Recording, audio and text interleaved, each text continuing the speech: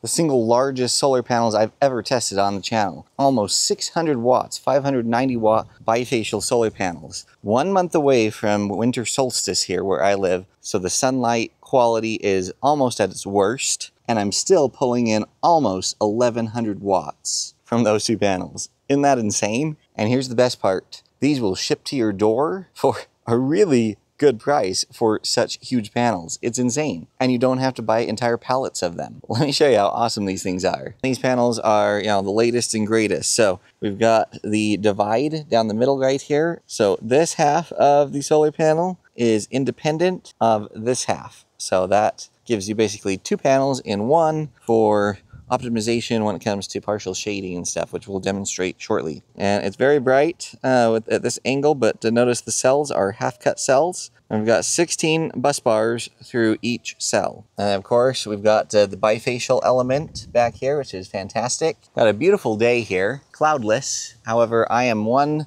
month away from winter solstice. So even though it's almost high noon, can you see how long my shadow is right here? That's because the sun is way over in the horizon. So I've put these at a pretty steep angle, but even still, the sun is shining through a lot more atmosphere than, say, in June. So we're not going to get as peak output as we could if we were testing these in June, at least where I live. But nonetheless, let's give them a test and see. I've got them against this fence, so we might get some bifacial gain, which would be pretty cool. Let's just see what they do, and let's do some shade testing as well here. Okay, so what I've done here is each panel is connected individually. So I've got two leads, one here in my hand and one already coming up here into a power station. We'll just see what the output of one of these panels, it's this panel on the right, it's providing for this power station. Uh-oh, check that out. Almost 490 watt. Oh wow, we're going up, hang on.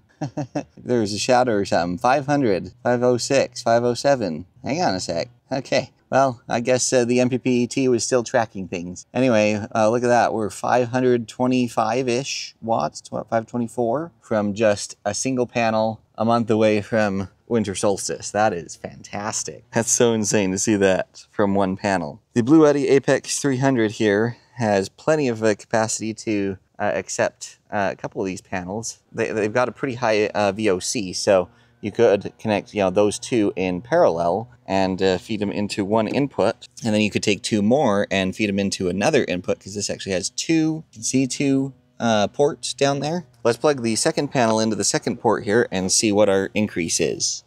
Let's plug that in. Check that out. 1000, almost 60 watts. That is fantastic. So yeah, if you need mega power in one solar panel, 590 watts is no joke. Okay, next let's test some shading performance. These are kind of the cool technology here where you've got the panel kind of split in two. So you've got this half of the panel and that half of the panel. So we're gonna just try some harsh shading conditions here and see what happens.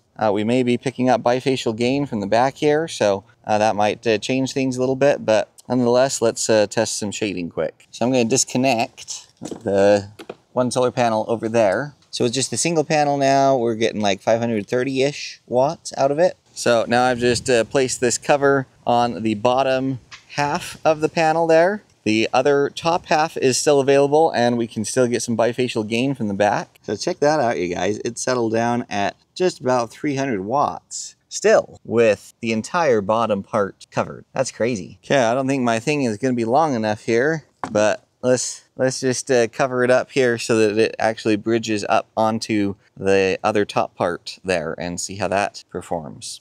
So that's pretty typical when you block off that point where the panel is split. It really destroys the voltage of the panel. And so we're still pulling in 32 watts, so it's not useless. But compared to the almost 300 watts when I was below that divide, this is a pretty major hit. And that's standard, but I just wanted to show you that that does happen. But pretty impressive, though, that this panel is still big enough to produce enough voltage with just that little bit that's exposed, plus the bifacial gain to still function. Because a lot of panels like this would just die. But this panel is big enough that it can still give you a little more oomph, even when most of it's compromised in shade.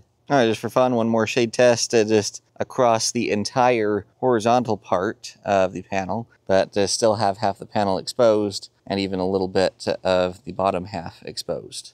So it looks like we've settled out in the 283-ish watt range. And again, that's completely blocking the bottom part of that panel horizontally. So very good performance. I've been doing this long enough that I know there's going to be comments flying about how this is so artificial and not real, tree shading or whatever, and that's 100% true.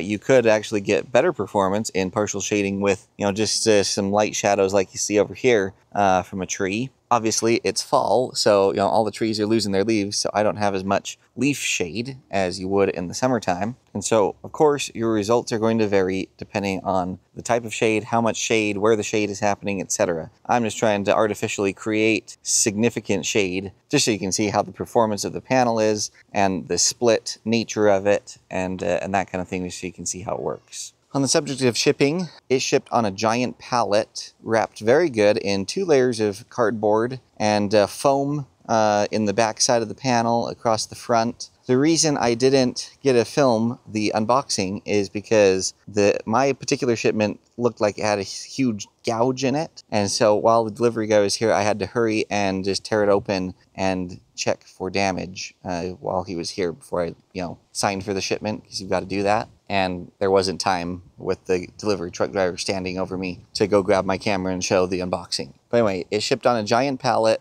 and packaged very well, because I can testify that something hit it during the shipping process, and the panels arrived completely unscathed in beautiful condition. And check it out, guys, just in the course of filming this video, we're over 1100 now. 1124, 1125, somewhere right in there. That's insane. For this time of year, the angle that the sun is at, that is just bonkers good. And then just to give you perspective on the sheer size of these panels, they are approximately 45 3/4 wide, top to bottom, approximately 89 7/8 tall. So yeah, if you thought they looked tall, they are over 7 feet tall. They're pretty standard 1.5 inches thick. And then as far as weight goes, got down here on this scale. It's a little hard because I gotta keep my hand on it to support it here, but they were just over 70 pounds for each of these panels. And this is the spec sheet here. I will take a picture of it and zoom it in. We have a VMP of 44.40 volts. We have an IMP of 13.29 amps. Our max system voltage is 1500 volts. Our maximum series fuse rating will be 30 amps. Fire performance, type 29, whatever that means, I'm not entirely sure. Safety factor,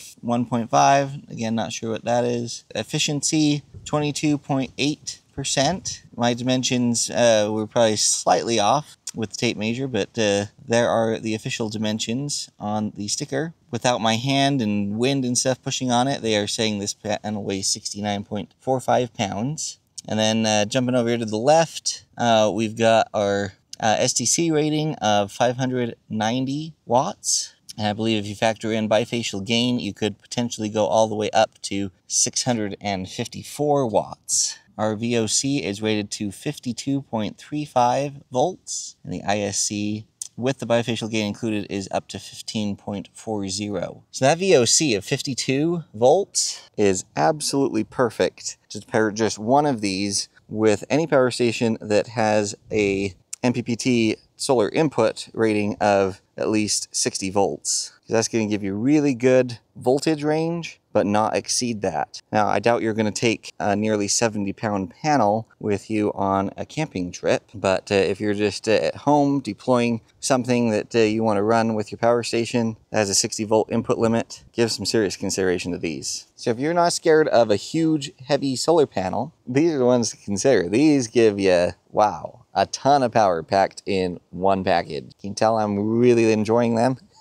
So I'm going to leave links to them down in the description, and you can check them out further. I think they're a great proposition if you want just tons of power shipped to your door, that you order online. Everything that's kind of cool, as I've been filming this, I don't know if you've noticed, but the leaves have been blowing around and stuff. It's actually quite windy today. It's not hurricane force winds, but these panels are heavy enough that even just deployed like this would take a significant amount of wind to blow and tip over. So you could probably get away with just deploying these randomly without any kind of major racking system or whatever if you wanted to. I'm not guaranteeing that they're not going to blow over and break, but they certainly have enough weight that they can withstand more wind than your average solar panel. Especially if you've got a situation like I've got here with this fence that is solid, so the wind gets stopped by that, blowing from the back. And then of course the fence is bracing them with the wind blowing on the front here. Like, comment, share, subscribe, and hype. Those are the 5 free things that I would really appreciate all of you doing for me. The YouTube algorithm keeps trending more and more to the clickbaity, controversial, whatever videos, and it doesn't